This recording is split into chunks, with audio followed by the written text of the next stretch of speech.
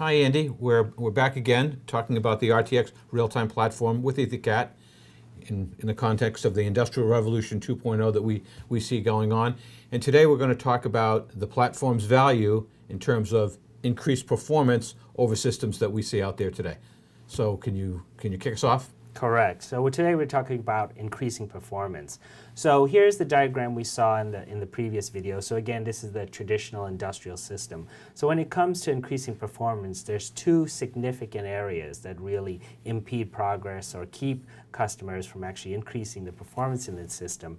And the first one is processor limitations. So we'll get into it, but there'll be a lot of areas inside the industrial PC as well, you know, as some other things that we'll talk about later, as things that keep or impede people from having as far as the performance that they want. And then we'll also get into another area which is huge, is bus limitations. So there's a lot of interesting and very powerful bus technologies out there, but there's a lot of limitations with them that keep, again, developers from doing what they desire in getting the performance that they want out of their systems. Okay. So if we can take this before photo, and here is the same system going to the RTX real-time platform with EtherCAT, you know, we're going to talk about in a minute how we can get away from those processor limitations and really have true real-time multi-core x86 hardware. So we'll talk about how we can get that kind of processing and really affect the industrial PC and remove those limitations. We'll then also talk about high-performance bus. So how can we replace a lot of the bus limitations we had before? And we'll get into details in a minute. But we're going to move to truly a high-performance, scalable bus for an industrial system. But what kind of change? I mean, I know we're talking about performance here, but what kind of cost issues now will arise in introducing these elements into the system? Good point. So we actually talked earlier about how this platform reduces costs. So we're going to show how you can actually increase performance as well, in processor as well as bus technology while still maintaining, if not reducing, your costs as well. So by no means are you going to have a negative impact on your cost. Again, we've talked the last several videos about the platform, but let's review it quickly in the context of performance. Absolutely. So to get everyone on the same page. So the RTX real-time platform with EtherCAT, at the base of it all, the foundation is multi-core x86 hardware. So this is really big in the fact that you're, again, leveraging Intel and AMD's multi-core roadmaps using commercial off-the-shelf hardware. So this is big. You're moving away from proprietary architectures such as DSPs and FPGAs. On top of that, you've got Microsoft Windows for the powerful Windows experience. And then when you combine it with RTX, that transforms Windows into a real-time operating system. So you have the world-class, user experience with Microsoft, and you have, true symmetric multiprocessing with RTX, which we'll see an example of later. But essentially, again, you have a real-time operating system leveraging both Microsoft and then RTX. On top of that, we've got communications, real-time Ethernet. So EtherCAT is a real-time Ethernet protocol. So this is a high-performance communications bus that happens to use standard Cat5 cabling. And then for a customer, they will focus on the top level of the platform, and this is where they integrate their intellectual property and applications, leveraging all these proven and established technologies underneath. And doing so, you'll be using, as a developer, a single integrated development environment, and that's Visual Studio. So no longer will you have segregated tool sets. You'll have a unified tool set and code base. Okay, let's talk performance. Absolutely. So getting into it again, so here's the before photo. We talked about processor limitations and bus limitations. First, diving into the industrial PC itself. So if we were to crack this case open, what you'll find is, there'll be a motherboard there, and this is, commercial off-the-shelf hardware. But what you'd usually find is plug-in cards. So plug-in cards, for example, these have DSPs on them. They could have microcontrollers. But these plug-in cards do various things, such as controlling I/O, doing real-time input and output of the system. A lot of times they're motion cards. There's a lot of intellectual property that's on these proprietary cards that are helping to control the motors. So a lot of the real-time processing has been really tied and fixed to these cards and these processors. So the problem with that is yes, you're able to use some commercial off-the-shelf hardware, but a lot of times you're tied to these proprietary boards and architectures. So what happens is you're limited by how fast the DSP roadmaps are going. Are they doubling performance as fast as you want? Are the board manufacturers making, advances as fast as you like? So there's a lot of constriction here, and not not to mention, you sometimes run out of ISA or PCI slots, so you simply can't expand the system anymore. Okay? So that's a huge limitation as far as keeping people from increasing the performance of the IPC. Going outside of the industrial PC onto the bus, there's a lot of issues which we kind of talked about already, but if you look, there's a lot of, wiring as far as constriction. Not only here we see the separate safety harnesses, but a lot of times existing, communication buses have fixed topologies. You really can't be very flexible. Say you add another dozen motors to your system, or you have, X amount of axes that you're trying to control. A lot of times there's topologies that are very constrictive and they won't let you do what you want. So again, it forces you to have very complex wiring and sometimes getting it very messy and very hard to scale for the future. So bus limitations are very big with whatever, bus technology that you might be on. Let's take a look at the platform view. Absolutely. So moving to the same system when you implement it on the RTX real-time platform with EtherCAT. So first, we're going to dive into what's inside of the industrial PC. So here's that same commercial, off-the-shelf motherboard. This time, though, because we combine Windows and RTX, right, it transforms Windows into a real-time operating system. So here you have Windows doing the human-machine interface, some complex UI, and we have a dedicated real-time core here. So we've taken one of the x86 cores for real-time processing. So that's essentially the RTOS.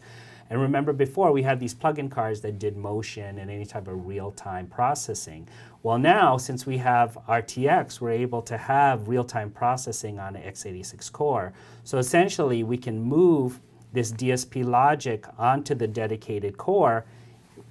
As a result, we're able to remove those plug-in cards. So what before required these additional dedicated cards to do real-time processing, we have true real-time processing dedicated to one of the x86 cores here on this standard commercial off-the-shelf board. And a smaller footprint. Absolutely. So you're able to reduce the size of your industrial PC, truly leveraging commercial off-the-shelf hardware. So you're able to do real-time processing with x86. Okay.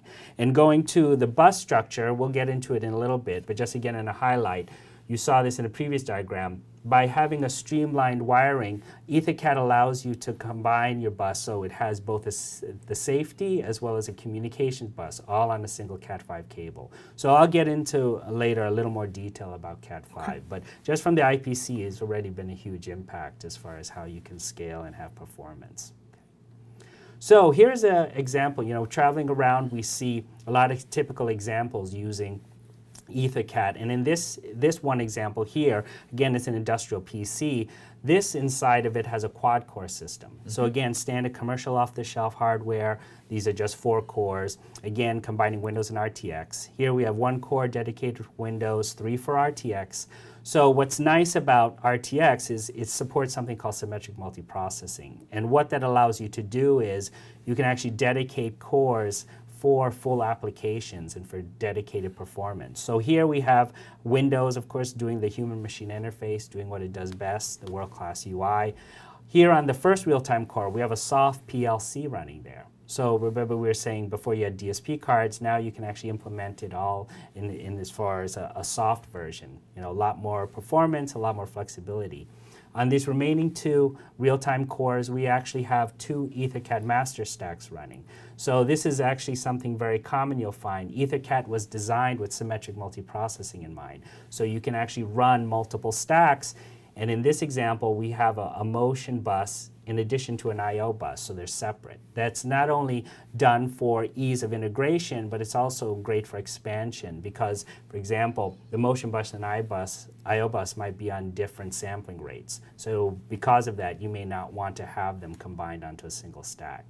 So this is just one example of how, again, using the RTX real-time platform with EtherCAT, we're able to take standard commercial off-the-shelf hardware, and with symmetric multiprocessing, we can easily dedicate performance and have a really nice partition system, while still the performance, extreme high performance of multiprocessing.